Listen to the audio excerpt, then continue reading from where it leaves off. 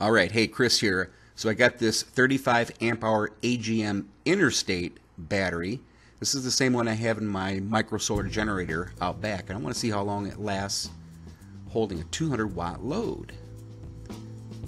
So what I did is I'm going to check, make sure, yeah, I've got 200 watts of power. Got my test jig all set up here.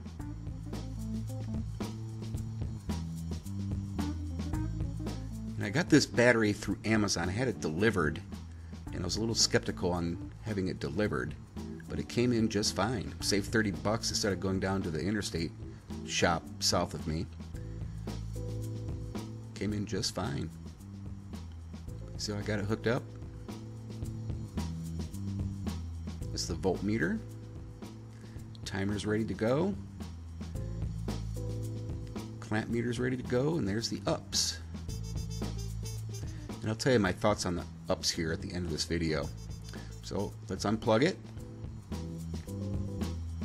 and see what happens. Start the timer, set the timer there. There's the voltage. And there's some current being shown there. And what I did, instead of time lapse, I just took every 10 minutes a reading. There's 10 minutes, here's 20 minutes. Still doing good. I wasn't going to go below 11.5 volts on this thing. Here's 30 minutes.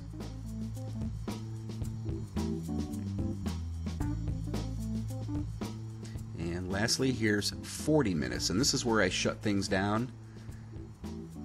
I'm sure it'll go a lot longer, and I need to do the calculations to, give a good estimate of how long a 200 watt load would last on this 35 amp hour battery. So I stopped it at about 40 minutes and plugged it back in, but I'm sure it'd go a heck of a lot longer.